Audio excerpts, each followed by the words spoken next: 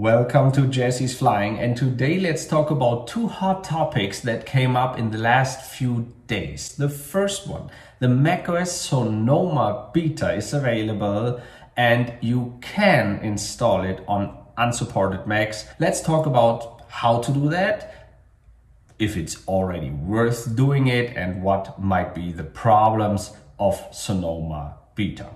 And second, obviously, yesterday macOS 13.5 was released, and let's talk about updating unsupported Macs to the latest macOS Ventura, which models you can upgrade safely, which you shouldn't, and what might be remaining problems. Let's start.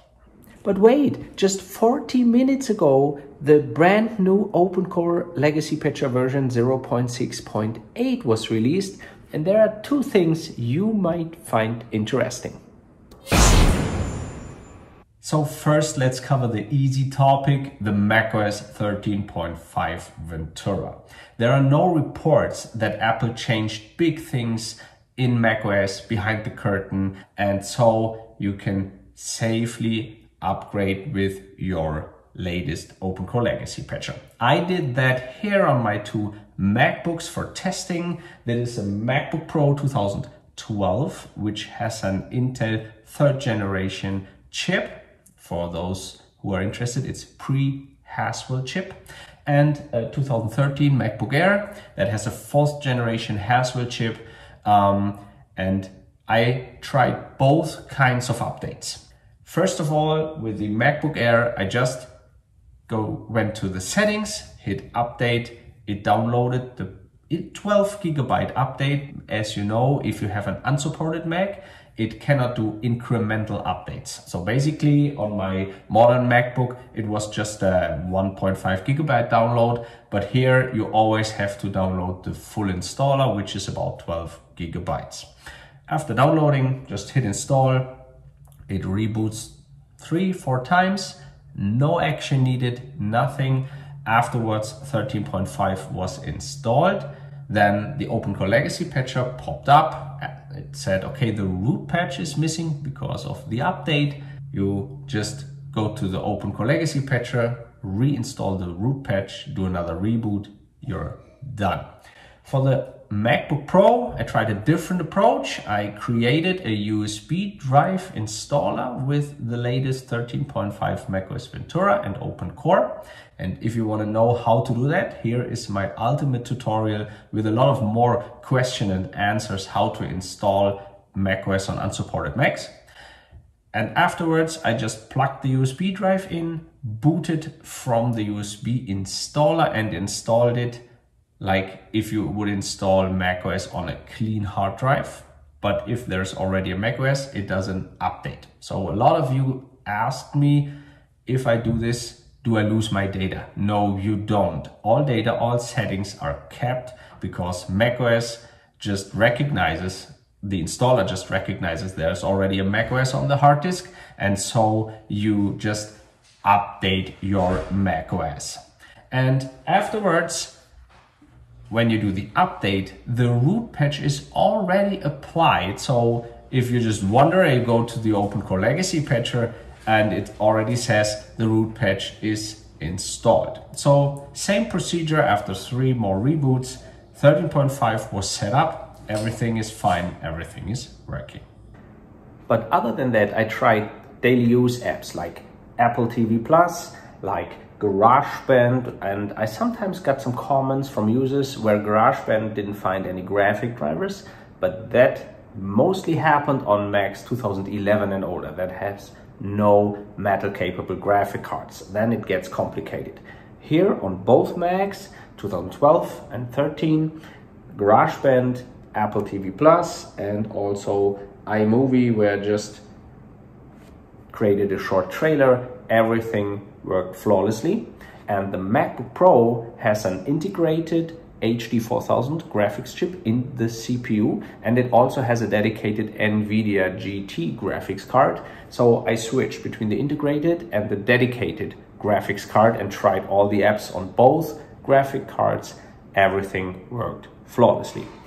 Despite the weather app on the MacBook Air 2013, where I have no idea why it takes so long and why it's so crappy, but maybe you can just live with that and don't use the weather app on the HD 5000.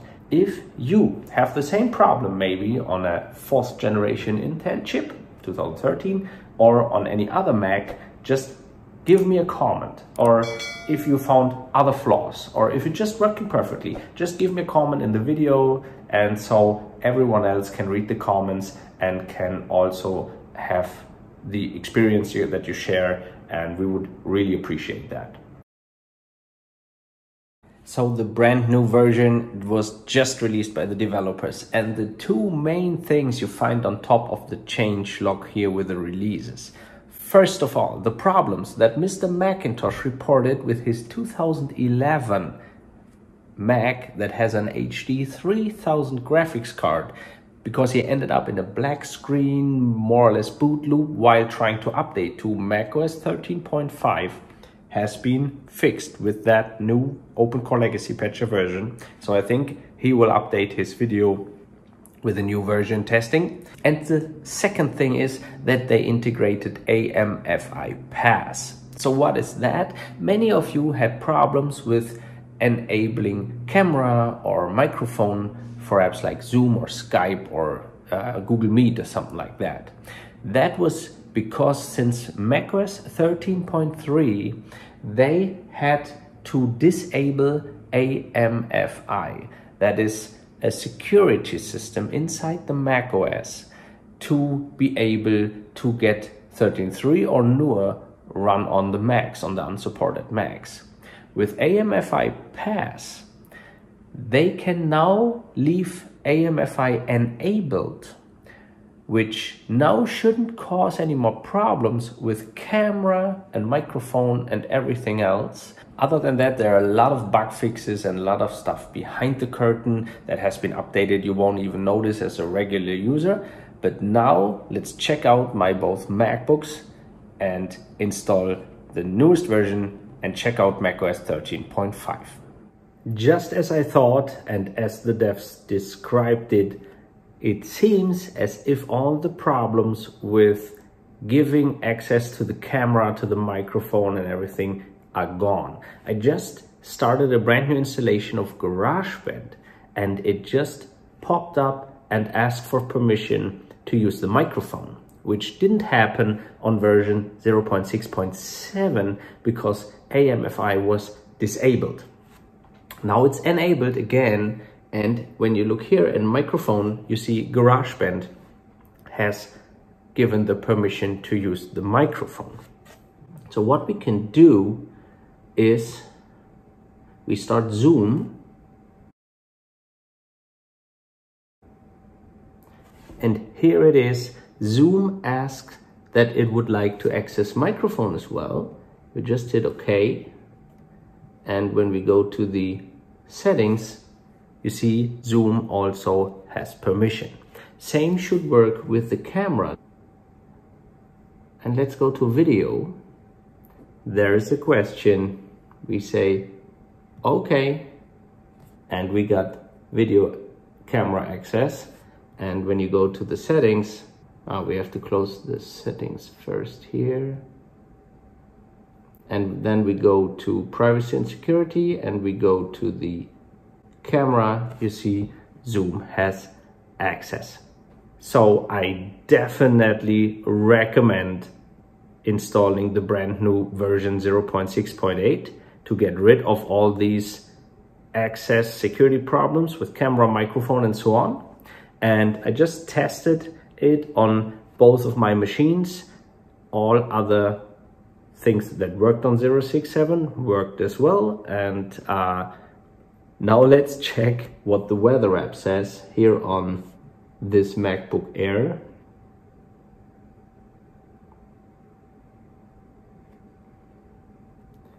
There's a chart and we still got the turning ball and this very sluggish, slow behavior in the weather app. So there's no change at all, despite the findings of 13.5 on the OpenCore version 0.6.7. And there is one more thing, as they already say with the Apple presentations. There is one more thing that they have resolved, the AMD Vega support, and you find that here when you go to the full changelog. They have resolved AMD Vega support on pre-AVX2 machines. So what does that mean? AVX2 is a code set instruction that started with the 4th generation Intel chips. And the Mac Pros 2012 and 13, the trash can and the cheese grater, have Intel Xeon processors that doesn't have AVX2. So with 068, you should be able to use AMD Vega graphic cards in your Mac Pro cheese grater again, or as an eGPU with the trash can. Unfortunately, my both Mac Pros are not here yet due to my move here to the US, so I cannot test it yet. But if you have tested it, give me a comment and please share your experiences if your AMD Vega GPU now works with your Mac Pros. So, but there's one more thing again with 0.6.8, and that is about macOS Sonoma Beta. I know that there are some rumors in the forums on Facebook, and with Mr. Macintosh also released a video how to install Sonoma Beta on your Mac, on your unsupported Mac, obviously. And the first question is, does it make sense? No, it doesn't. Is this a beta? It's developer. It's just for playing around. So at first, if you need your Mac for anything useful, don't do that, okay? It's just if you have a spare Mac, if you have an old Mac sitting somewhere you want to play with, you can try to install Sonoma, but don't use it on a productive machine. Second, even macOS is not ready, as same as the OpenCore Legacy Patcher is not ready. But starting with the support package 1.2.0, and I will show you in a moment what that means, the OpenCore Legacy Patcher basically supports Sonoma Beta. In its actual status, it might happen that during the beta development, Apple changes something and it doesn't work anymore. So when you're going into the changelog of the officially released 068 just an hour ago, you go down here and you open up the full changelog. You can see at the very bottom that increment binaries, the patcher support package 1.2.2 release version is included. So that is higher than 1.2.0. And what does it mean? So when you go to the OpenCore Legacy Patcher, and I just show you the way, and I give you the link down in the video description as well. When you go to pull requests, you see here one pull request, preliminary support for macOS Sonoma, and that has the number 1077. By the way, that's the same link you find with Mr. Macintosh's video.